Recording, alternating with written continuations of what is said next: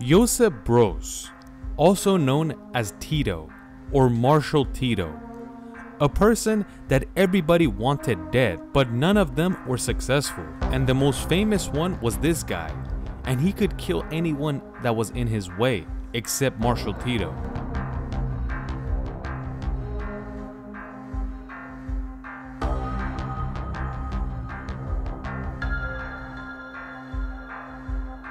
On the 7th of May 1892, near the city of Zagreb in Croatia, a little boy is born, and they named it Josip. At this time, Croatia is under the Austria-Hungarian Empire. Josip's mother was from Croatia, and his father was from Slovenia, and both of his parents were extremely poor, so he grew up very poor as well. Josip Broz helps his parents until the age of 18, and then later on, to help out his family more and make a little bit more money, he decides to go to Austria and get a job at a steel mill. He works as a blacksmith for 3 years and helps his parents out with some money.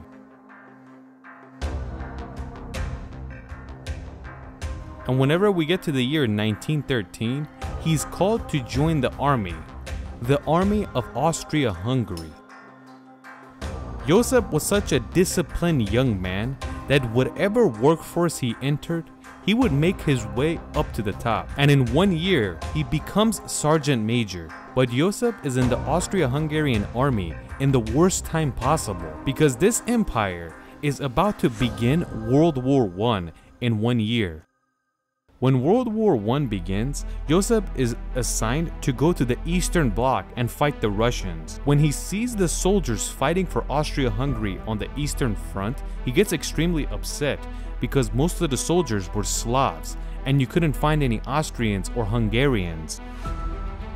Either way, he begins working, but unfortunately, in a very short period of time, he's arrested by the Russians and he's taken prisoner. He was thrown in prison because of the rank he held in the Austrian-Hungarian army. When he's staying in the Russian prison for 2 years, he gets familiar with a new idea. An idea called Bolshevism, which is basically the same thing as socialism, Marxism, and communism. And the Russian Revolution was led by the Bolsheviks. Because of his rank, the Russians realized what kind of a man Josip was, and that is why they hired him to fight for the Bolsheviks of Russia. He accepts and they send him to Kyrgyzstan, and his mission was to fight the White Army. The White Army was basically anti-Bolshevism, and they would fight for the Russian Empire, so they would fight with the Red Army or the communists. By the year 1920, the Bolsheviks have taken control of the entire country of Russia, and they let Josip go back to his country. When Josip returns to Croatia, everything has changed. There is no Austria-Hungarian Empire anymore. The Ottoman Empire has collapsed, and the German Empire has shrunk in size.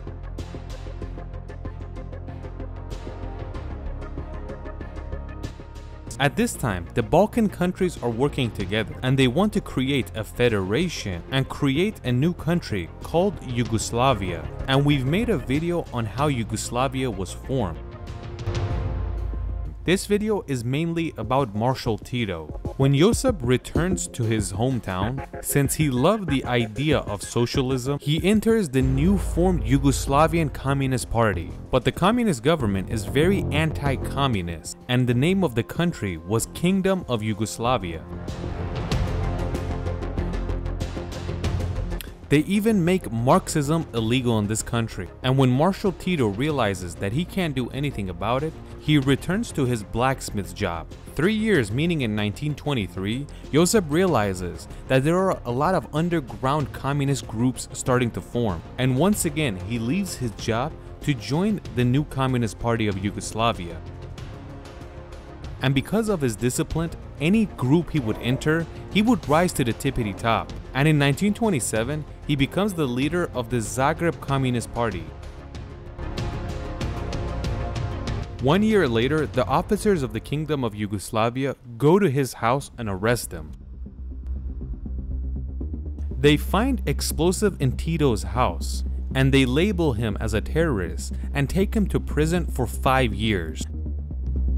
At this time, he was very well known in his city of Zagreb, and that is why a lot of people would huddle around the prison and ask the authority why they locked him up. He was a good person. This was like a tiny revolution in Zagreb. Eventually, in 1934, Marshal Tito is released from prison. After being released, his job just began. In 1936, Tito goes to Moscow, and that's in a way where he has no connection to the Moscow government. The Soviet realized that Tito is a communist man, and that is why they kind of listened to him and paid attention. The first time Marshal Tito meets Stalin, he basically hates him, and he tries not to meet again because he had realized that Stalin kills everybody that's around him and nobody is safe. He would even kill or imprison their entire families. It seems like he wants to be left all alone in the world. When we get to 1939, with the help of Russian propaganda, communism has taken over the government in Yugoslavia, and everybody is a fan now. Marshal Tito is the face of this new revolution. But you have to know that in this era, when communism is #1 in Yugoslavia, it's still under a kingdom, and that is why Tito plans a coup where he takes 24,000 men with him to arrest the king of Yugoslavia. Until the communists plan this coup, the Nazis enter Yugoslavia and start taking over.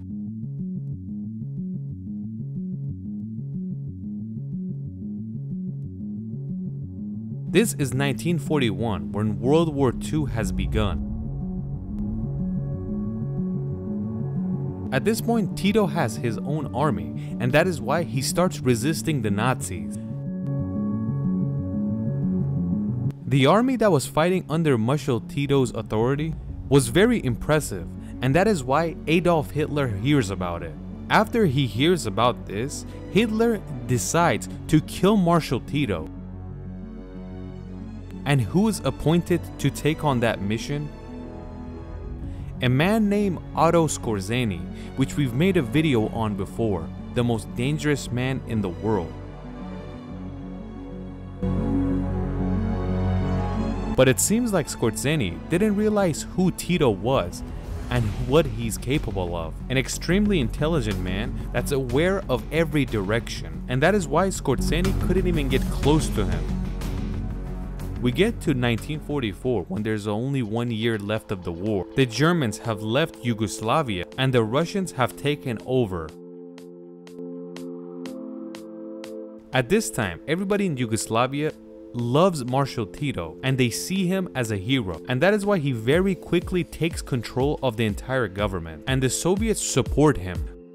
When Tito begins, he kinda went full Stalin and killed whoever he was against. He would even arrest the pastors that had power in churches.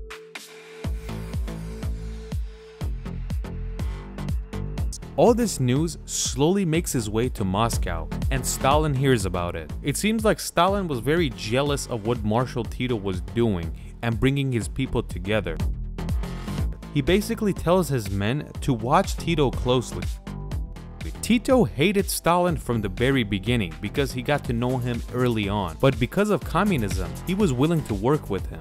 But when he heard that Stalin has turned his back on him and he's investigating him, he decided to cut contact and didn't want anything to do with the USSR anymore. Yugoslavia continued as a communist country, but they would work more with the West rather than the East. They wouldn't take sides with NATO or the Warsaw Pact. The Warsaw Pact is basically the NATO version of the Eastern Bloc, which resisted NATO. Yugoslavia was a communist dictatorship, but the doors were open and people could travel here. Like, look at Tito next to Queen Elizabeth, next to Fidel Castro, next to Mohammad Reza Pahlavi, Shah of Iran. He tried to make friends with everybody, except Stalin in USSR. Stalin would continuously send his men to kill Marshal Tito, and Joseph was getting tired of it. When Marshal Tito saw Stalin in an international meeting once, he told him, "Stop sending your men to kill me. You've already sent 5 of them and we caught every single one. If I want to kill you, I'll do it one time, and it has to be done only once." Tito has a nickname as well, the only man Stalin couldn't kill. Of course, between the men that Stalin wanted to. Even though Yugoslavia was a communist country, it was considered more liberal. Like for example, farmers had power over their crops and didn't have to turn them all in to the capital. Yugoslavia was probably the easiest country to work with for a tourist. If you look at communist cities on the Eastern Bloc, you see very similar towns, and these buildings are considered communist buildings where they have no soul and they don't look beautiful whatsoever. It's just single file, same building, same color. But when you look at the cities of Yugoslavia, they still have that old school European look to them, and they didn't leave the culture for communism.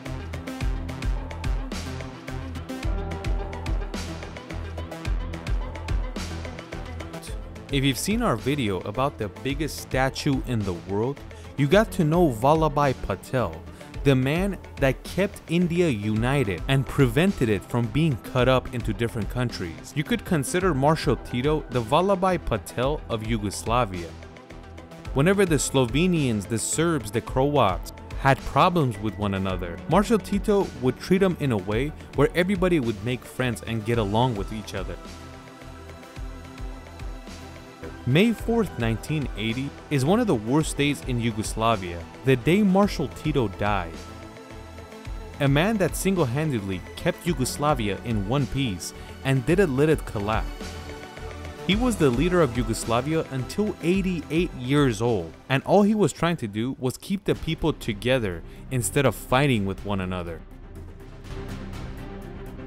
But after Tito dies, some people came into work that didn't have the same vision as him, and in a very short period of time they did something that we've never seen before, and every single ethnic group in Yugoslavia hated each other and started a civil war, which caused its destruction.